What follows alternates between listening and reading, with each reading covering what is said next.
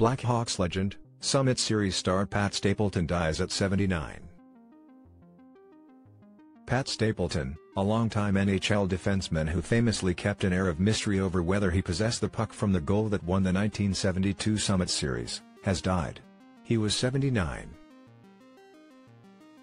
The Strathroy Rockets, a Greater Ontario Junior Hockey League team that Stapleton was involved with, said on their website the former Chicago Blackhawks blue liner died Wednesday night.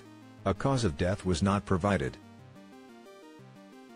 "We are saddened to hear of the passing of Pat Whitey Stapleton, the Ontario Hockey League's Sarnia Sting, who play in the city of Stapleton's birthplace," posted on Twitter. Along with his many hockey accomplishments, Pat served as honorary captain when the Sting hosted the OHL All-Star and CHL Canada/Russia Series games.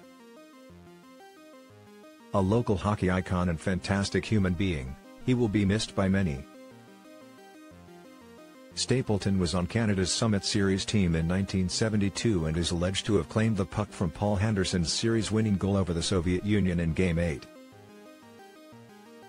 Stapleton was usually coy when asked whether or not he indeed had what would be one of the most famed souvenirs in hockey history. "They say I have it. We'll keep that one going for a while," Stapleton told the Toronto Sun in 2012. "I'm not sure if people think it's a different color or has a hole in it. It's a puck." The dependable defenseman represented Canada again at the 1974 Summit Series, serving as team captain. That series was won by the Soviet Union. Hockey Canada sends its condolences to the friends and family of Pat Stapleton. Few love the game quite like Whitey, who was so proud to wear the maple leaf in the 1972 Summit Series and again in 1974 as captain. "His infectious personality will be missed," said Tom Rennie, CEO of Hockey Canada.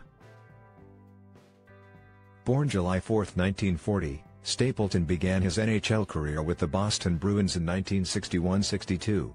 Initially signed by the Chicago, Stapleton was claimed by Boston in the 1961 Interleague Draft. After splitting time between the Bruins and minor league teams, Stapleton eventually ended up in Chicago, where his career took off. He played 8 seasons with the Blackhawks from 1956-66 to 1972-73, helping the team to Stanley Cup final appearances in 1971 and 1973. He was named a second-team All-Star in 1966, 1971 and 1972, and served as Chicago's captain for the 1969-70 season. The Blackhawks express our deepest sympathies to the family, friends and teammates of Pat Stapleton, who passed away last night.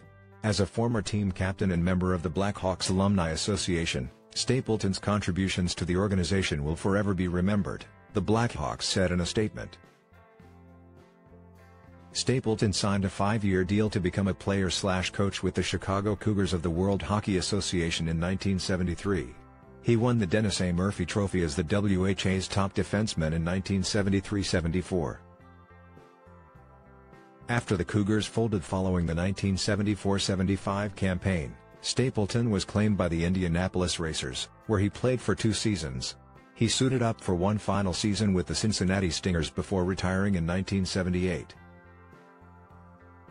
Stapleton returned to Indianapolis the following year as head coach, taking on a team that included future NHL legends Wayne Gretzky and Mark Messier. His time coaching the eventual Hall of Famers was short-lived, as the Racers folded 25 games into the season. Stapleton played 635 NHL games with Boston and Chicago, compiling 43 goals and 294 assists with 353 penalty minutes. He added 27 goals and 212 assists in 372 WHA games with Chicago, Indianapolis, and Cincinnati.